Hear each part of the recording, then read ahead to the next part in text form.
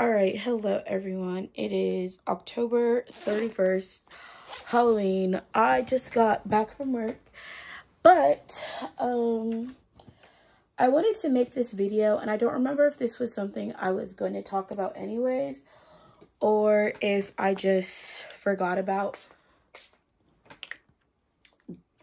it. But I watch a lot of apologists videos. If you don't know what an apologist is, it's pretty much people who defend their beliefs, their religion, through like logic and rational arguments.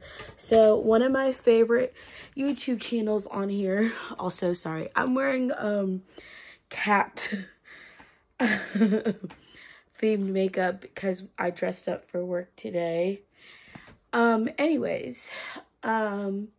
Basically, I watch this channel called Daily Dose of Wisdom, and a lot of the videos they talk about are of that nature. It's like, you know, conversations people have about God. A lot of it is, it is a Christian-based channel, and a lot of the videos that he shares on there are basically talking about like atheistic worldview versus Christian worldview. So I'm always talking about things more on a macro level than like individualistic, because I always think more broad versus, you know, at the end of the day, every individual person is going to be different. So it's no point in arguing about one individual person's thoughts or feelings. I always look at the bigger picture, overarching theme. So basically, the argument, a really strong argument I feel like Christians have, is objective morality. And that is something I feel like that I touched based on, but not fully. And basically, objective versus subjective morality is one of the major arguments within apologetics, especially for an atheistic worldview versus a Christian or religious worldview. Now, I specifically say Christian because I cannot argue from any other religion standpoint, because I am Christian. Identify as a Christian. I am not well versed in any other religions, so I don't believe all religions are the same. All religions don't believe the same thing. So there's a lot of religions out there, right? And they all don't believe the same things. So I can only speak from my personal perspective as a Christian. So basically, when it comes to morals, you know, Christians believe in objective morals, and an objective moral is basically something is always wrong or something is always right. There's not sometimes this is okay and sometimes this is wrong. And so there are objectively defined morals that you can find in the Bible.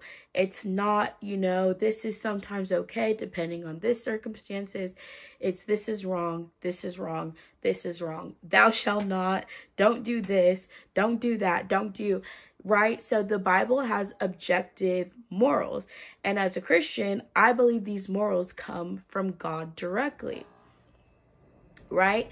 So I believe these are morals that God created. If you believe in God, that means God, and I also think too, maybe it's hard for someone who's not a Christian to understand it, because if you don't believe in God, you don't believe in the greatness of God, and you don't believe in the righteousness of God. So it's just like how I view God as a Christian is not going to be how an atheist views God, because they don't believe in God. And most of the time they don't believe in God because their ideas of God are not, you know, this is my personal opinion. This is how I feel. I've noticed that a lot of atheists have an idea of God that is not actually the God that Christians believe in. Like, they have ideas that God is, you know, this mean person who just wants to punish. A lot of atheists try to characterize God as being evil or having, bad intentions or not caring. It's just like, I mean, I've seen a lot of atheists pretty much make arguments that characterize, and it's like a lot of atheists have this idea that they're better than God in a lot of ways, because I say this as based off of what I've observed. So a lot of times they will have this idea of God being, like a totalitarian ruler who's forcing things on people and doing things, and like, oh, well, God allows all the evil and all this evil and suffering and problems. And I think I addressed the problem of suffering already, so go watch that video. Because biblically speaking, God already solved the issue of suffering. Like, if you don't believe or want the solution he gave, that's one thing. If you reject it, but God solved the problem. Suffering is not an issue to me as a Christian, because God solved it already. But anyways, there's a lot of atheists, in my opinion, especially watching like different apologist videos, it seems like they have this, idea of God that is not actually who God is, and it's not what people who actually believe in God believe God is. Like, you don't believe in God, but your idea of God is also not who God actually is. So anyways, God in the Bible is holy, righteous, perfect, all-knowing, all-powerful, basically just greater than anything that we as humans can actually imagine. So I don't believe in a God that fits in this box. I believe in a God that is greater than what I can even actually imagine God to be.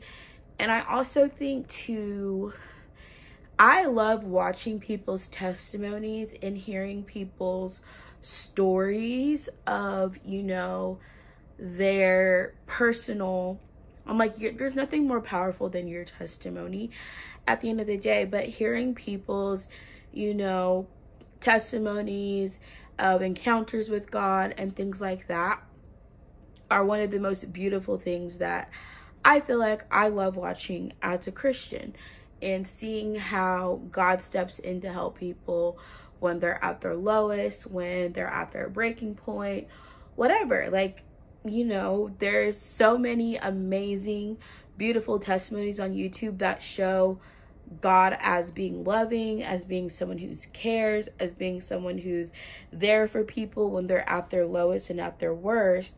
And I think for people who've mischaracterized who God is and have this, false perception of God being all of these bad things, it's hard maybe to hear the other side of it. But anyways, I'm getting a little off topic because this is about the argument of objective versus subjective morals.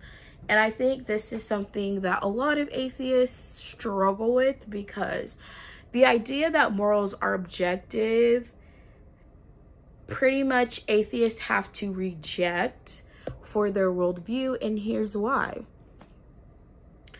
Objective morals point to God at the end of the day, and I think that's why a lot of atheists who are in a part of apologetics don't try to argue an idea of objective morals. And there was a video I responded to recently where pretty much the person who was trying to argue with a well-known apologist named Frank Turek, he actually spoke at my church, I want to say earlier this year over the summer, which is really cool. I should have gone to his, he did do like a actual like speak at it, but I missed it. But he was like a guest speaker at my church, and I see his videos all the time. He's very smart, very wise. He makes so many great points. So anyways, it was Alex something. and Frank Turek. And basically, you know, the topic of basically morality came up, and Frank Turek was trying to reason with Alex about this. He was like,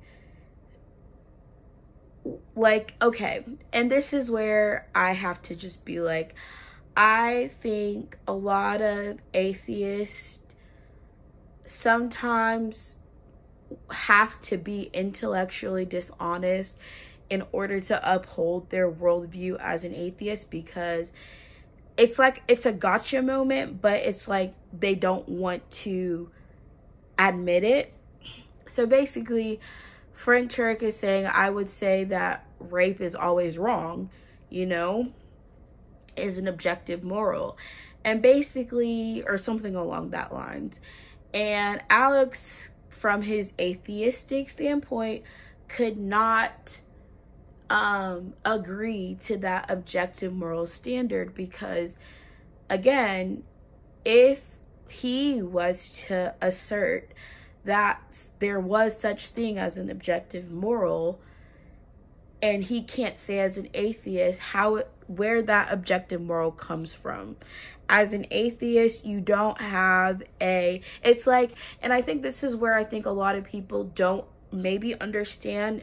The atheist worldview does not have answers to a lot of things that we know and understand, because we are spiritual beings, but atheism doesn't answer spiritual questions. It can't. It's very, atheism is pretty much limited to almost, I want to say, a naturalistic worldview, which is all basically science. Science can't prove spirituality.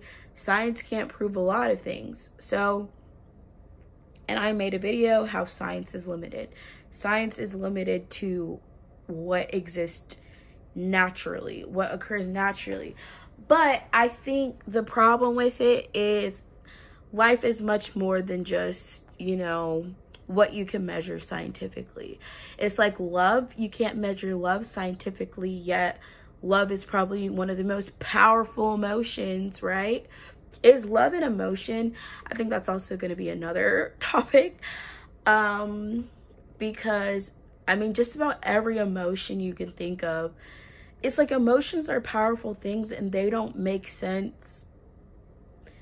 They are not scientifically proven. Anyways, let me get back to the topic.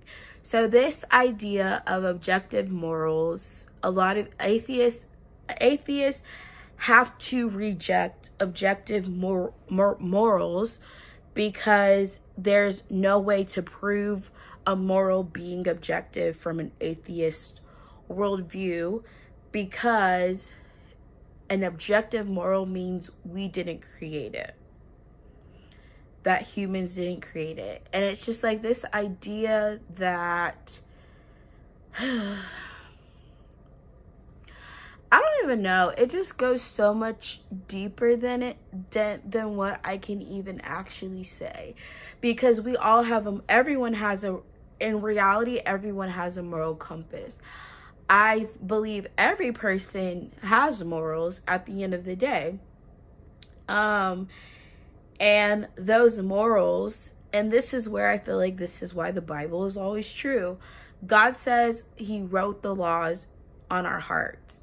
So there is not one person who doesn't have morals compass or isn't aware of when they're doing something wrong or when they're doing something right. Because God said, I wrote my laws on their hearts, so no one has an excuse for saying, you know, well, I didn't know it was wrong.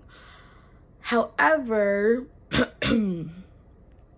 that's from an objective moral standpoint, right? I believe morals are objective. I believe that people often do things that go against their own morals on a daily basis. You know, you might know that you're doing something you wouldn't want someone to do to you, but you do it anyways. You know, we are flawed individuals. Not one human being on the planet is perfect. We're going to make mistakes. We're going to do things that hurt people. That's why we always have to forgive others. But I think it just goes to show, even the morals, and this is what I'm saying, I believe in objective morals, so this is not a question, this is not something I'm questioning because I believe morals are objective. There are things that are always wrong. There are things that are always right. It's never wrong to help someone when they're in need, right? At least in my opinion. But then when you have a subjective moral, when you believe in subjective morals, essentially, and that's what atheists argue are subjective morals, that leaves it up to each individual person, essentially, to decide what is and what isn't morals. And then it's also like, well, who is deciding? And it's like, if you decide for yourself what isn't moral, if morals aren't objective, then a person can say, well, according to what I think, this is okay. Killing people's okay. That's a moral that actually exists, I want to say, in our current worldview. But anyways, you know, there's a lot of, it's like, in the subjective morals are pretty much just any people doing whatever they think or feel is right, and you can't tell someone it's wrong because we don't have defined objective morals. Now, religion is what kept these objective morals around, and I don't think a lot of people realize that they have to borrow from religion's objective morals to have the morals that they have. A lot of the moral standards people stand on were backed by Christian values, were backed by a religion. Even the laws that exist in the United States were backed by the laws of the Bible. So it's like the idea that it's wrong to do certain things comes from religion. It doesn't come from, it came from religious people at the end of the day. A lot of the morals and standards people have are borrowed from religious people's ideas and concepts that came from the Bible. So when people think that, you know, they just have these morals and they just have them automatically, it's just like, well, yes and no. Now, like I said earlier, according to the Bible, God wrote the laws on everyone's heart. So if you believe the Bible, that means everyone has morals because God gave everyone morals. He said, you have a way of knowing when you do something right. You know when you do something wrong, when you feel guilty, right? Why would you feel guilty about something if you didn't do something wrong? And I felt guilt before. I've done things that I knew were wrong and did them anyways, right? So it's just like, the way, if I can feel guilty about something, that means there's a part of my consciousness that understands I did something wrong. And I think just about everyone has a moral compass, right? So it's just like, we argue, as an atheist, you argue that that doesn't exist, but as a human being, we're all aware of our own moral compass existing and our own thoughts. Now, when it comes down to like what makes someone a good person, that I think is where I think I say, you know, if I'm defining what makes someone a good person according to that I feel like is where it's like religion. Your religion is either going to define it or you are going to define it for yourself. Now, what you believe or think is wrong, you know, that moral compass exists in every person. But when it comes down to what you believe makes you a good person, as a Christian, that is defined in the Bible. But the hard part about that is the Bible says, well, nobody is good. Basically, it says no one's perfect. We all fall short. We all are sinners. You know, the Bible basically says nobody's good enough. No one is actually a good person according to the Bible. And I think that's not something most people would want to believe. And that's why when I say like, being a Christian is basically living your life knowing you're not good enough. Or knowing you're just not perfect. And it's just like, I say this laughing, but it's just like, I don't have a perception of myself as being better than I actually am. It's like, you definitely have to be humble. You have to be aware that you're not a perfect human being. And I think for someone who, and I think that's hard for a lot of people to maybe admit, because I would assume or argue most people are going to say they're a good person. Most people don't want to see themselves as not being a good person, or as being a horrible person, or as being, you know, they want to say I'm a decent person, I'm a decent human being. But unfortunately, I think that is often the reason that people reject the idea of God as well, because the Bible tells people you aren't perfect, you aren't good, you aren't all of like these things that people want to feel that they are. But I think that is really more about pride than anything. It's hard to admit when you're wrong a lot of times. I struggle admitting I'm wrong a lot of the time. Well, I shouldn't say a lot of times, because I be on here being like, I did this. I did that. You know I'm not perfect. I'm not sitting here like, you know, I'm not on some high horse personally. I don't think I'm better than anyone.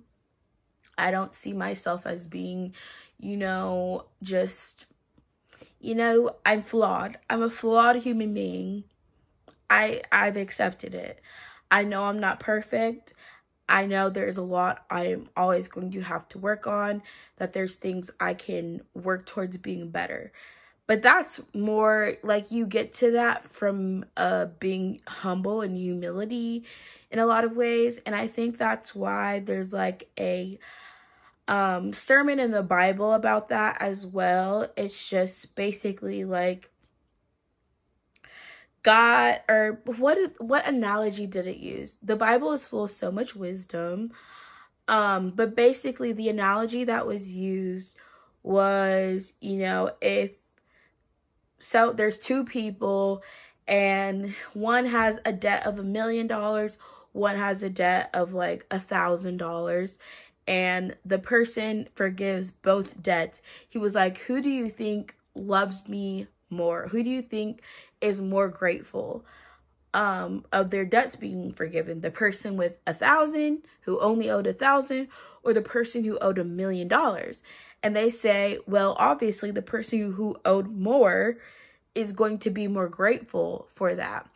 And so the analogy that is represents is sin. So when you sin, you know, everyone sins, everyone falls short. We are all human. We all make mistakes. No one's perfect. And that's okay, because Jesus was, and he paid the price for our sins so that no one has to perish. Anyways, the person who had, you know, the less sins, who only had 1,000 sins that Jesus forgives, that God forgave them for, you know, who he loves Jesus, right? But the person who had millions of sins that Jesus died for and paid the price for, they probably love him even more. So basically, it's just like, the more sins, the more fallen, the more debt that you owe, when the more you appreciate God, and the more you love God, and the more you're grateful for him, than the person who, you know, maybe didn't have as much sin on their plate, didn't have as much specks. You know, it's basically was just saying, you know, the person who a lot of people would view as being the least, like, oh, this person is the worst type of person in the world. They have this, they've been to jail, they've been arrested, all of these things, you know, that people would look down on. in our current world and say, you know, they're not a good person because they did all of these horrible things. According to God, when he forgives that person of their sins, they love him more, even more than the person who maybe only had, you know, and I mean, how many sins does a person have in their lifetime? Who knows? Only God knows. But anyways, that is basically the analogy of, you know, the person whose sins has greater sin often has more love and appreciation for Jesus because Jesus forgave a lot more for that person.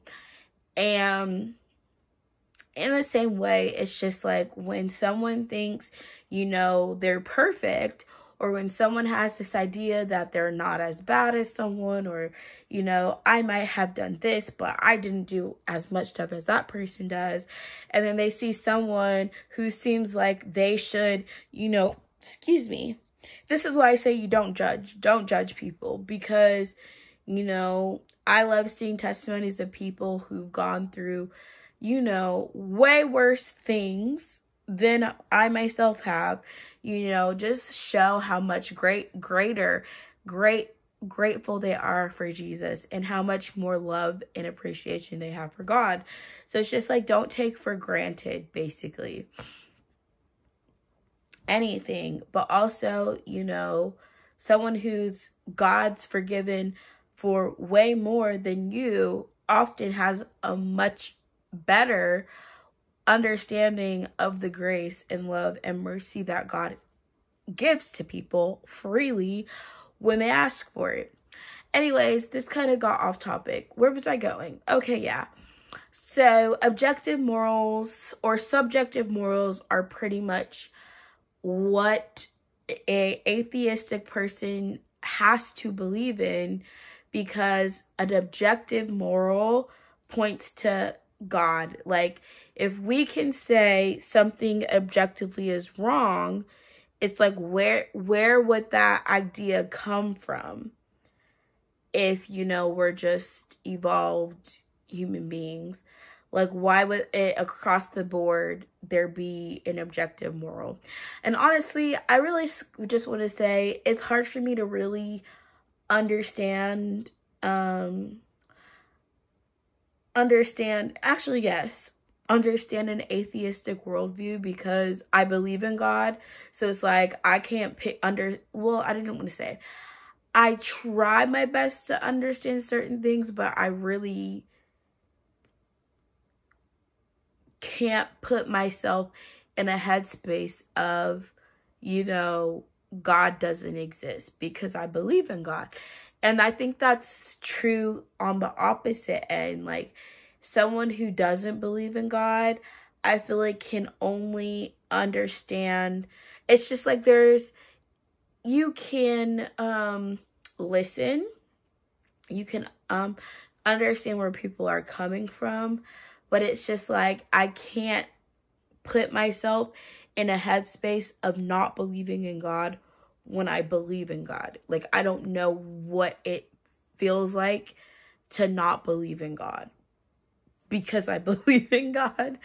So it's just, I don't know.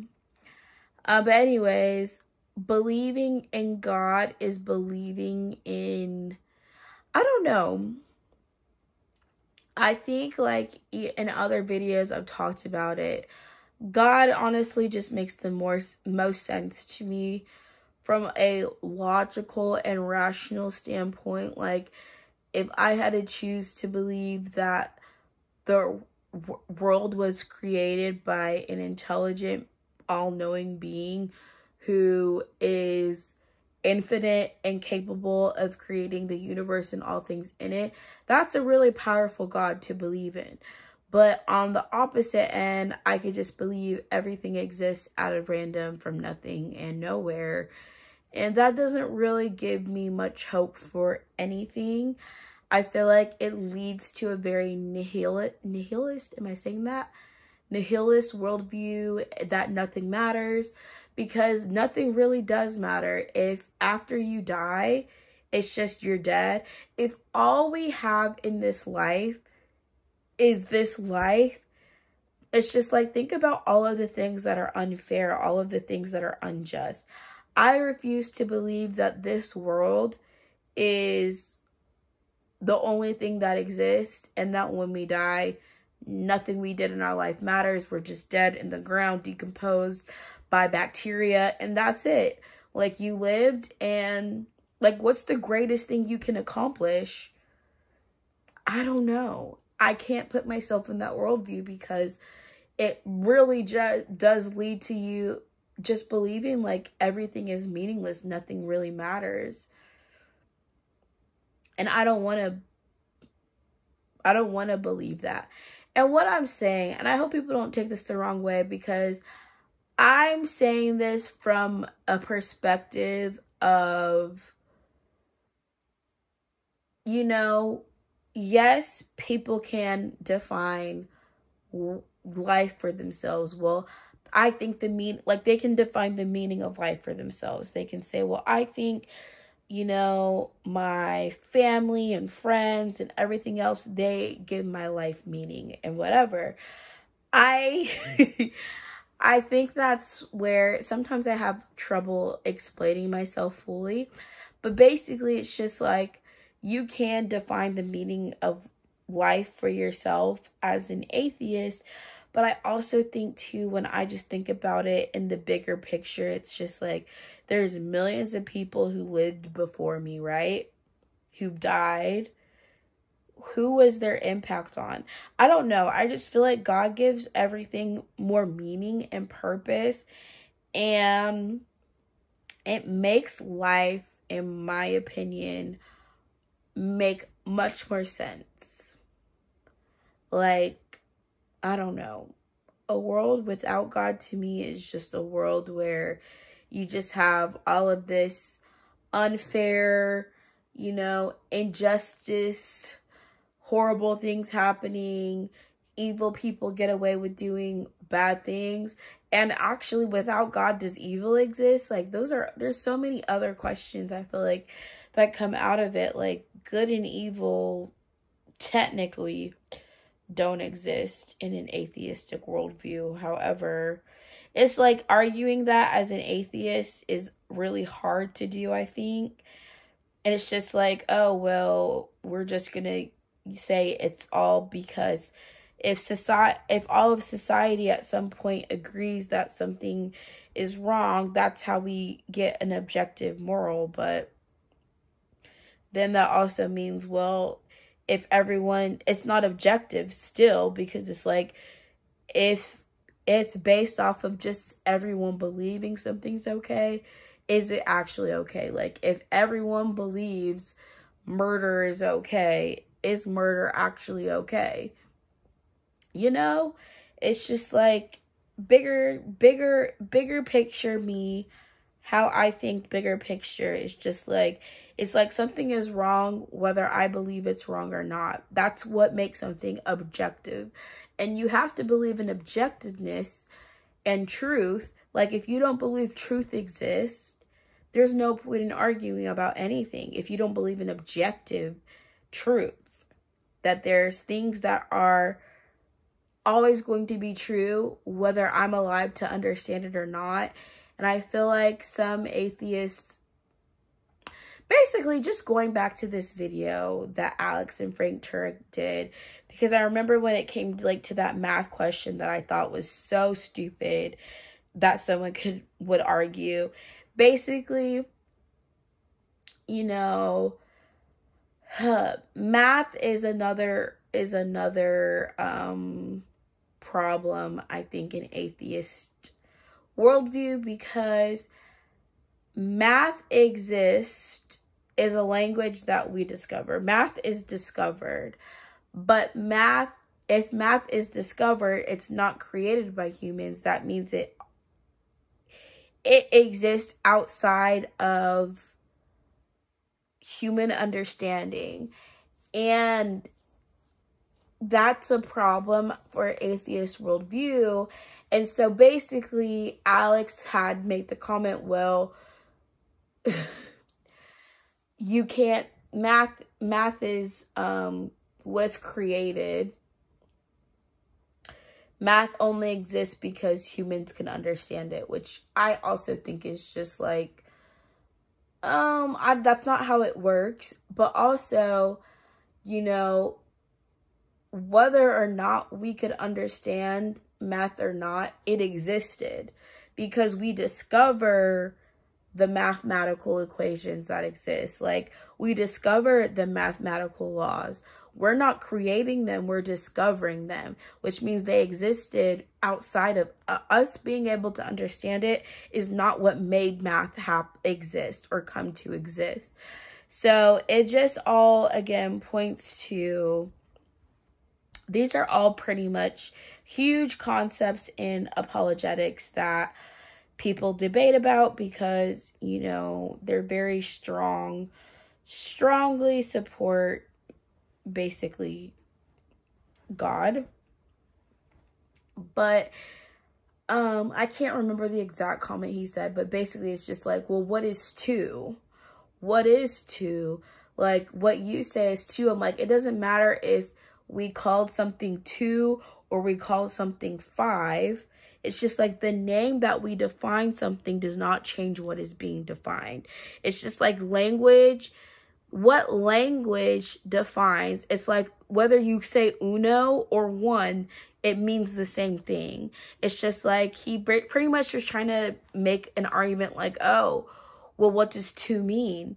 It's just like, well, the definitively what a word defines does not change its meaning, right? Or does not change what it is. It's just like language is our way of communicating things to people, but language is different ways of saying the same thing. It's just like the name or word we call it doesn't change its meaning or what's being defined. And that's kind of like where he was going with it, which I thought was really like dumb. It's almost just like, you know, is a book not a book because we decided it. It's just like the names that we give to things does not change the things, what the things actually are.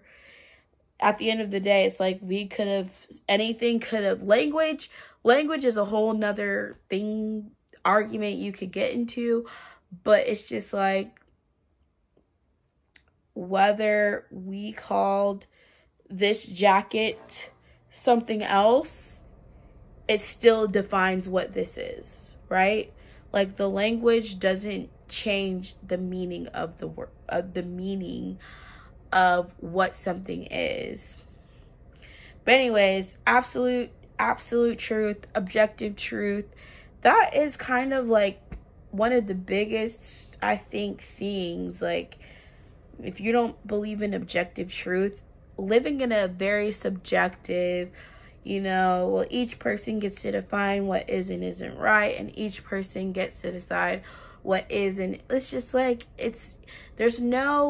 a world without objectiveness fails to have meaning in a lot of ways, because everything can't be true at the end of the day. And so if everyone's just living according to their individual, you know, thoughts or feelings, it's just like a world full of people whose main focus is just themselves. And I think that's basically what I was getting at in some other videos I made, but I think it's from an overarching idea. It's the overarching concept I'm getting at. Like, if there is no objective truth, if everything that exists is subjective, you know, I can't tell you something's wrong objectively using the Bible. And that is kind of, I do feel like, unfortunately, what it seems like the world is pushing towards: subjectiveness, subjective truth. Well, just because you don't like something, just because you believe something's wrong doesn't mean it's wrong. Or just because you think this is not okay doesn't mean it's okay. And it really has just become, you know, whatever's popular, whatever is pushed in the media, whatever we define as being okay is now what people say is okay. But objective morals are the backbone of a lot of societal norms. And if we get rid of the backbone of those things, it's going to dismantle a lot of things. And it's slowly starting to unravel, but it's going to get worse, basically. The more people are leaning and pushing towards subjective values and subjective truth. Well, what's okay for me? It's okay if I do something because I believe it's okay, but you don't have to do what I'm doing. Like, this idea that we can have subjectiveness in laws is actually not really good, but that's a whole nother story. Anyways, I feel like I am kind of rambling now. The main thing was just, again, I think it's really, I feel like morals are a really big part, or it's something people don't really think about, maybe.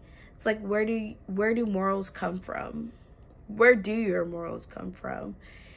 And I don't struggle with that because, again, I believe the Bible and I believe in God. But I feel like if you don't believe in those things, that's something that you have to really think about, I think, in a lot of ways. Like, where do the morals, I don't know. I think people don't realize how much they borrow from Christian values, though. How much the world depends on, Christian values to have, like, some of the freedoms that people have.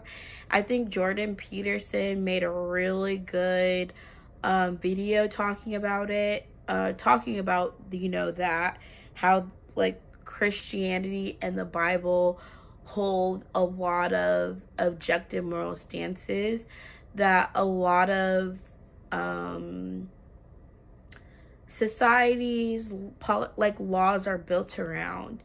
And without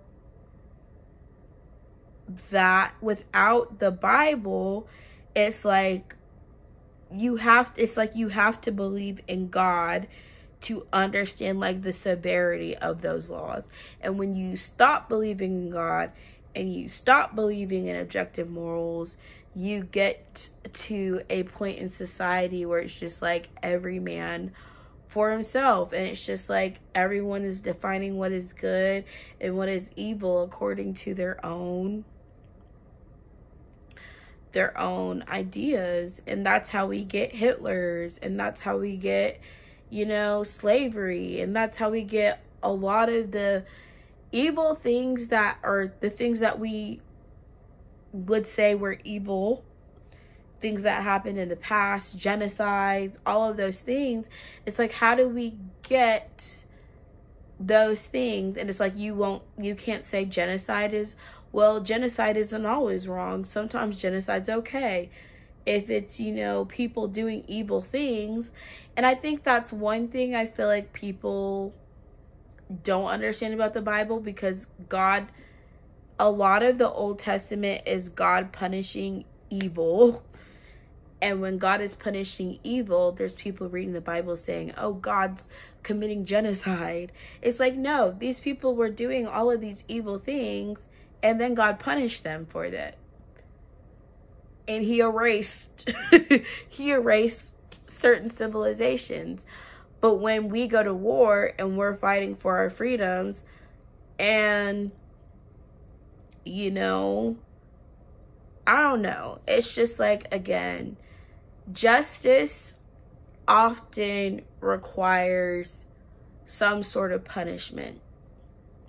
When you are fighting for justice, if there's someone who's murdered many people and you want that person to face justice, justice is not always, doesn't always happen, right? You know, if one person has taken many lives, that person only has one life. And taking away that one life does not bring back the many lives that person took.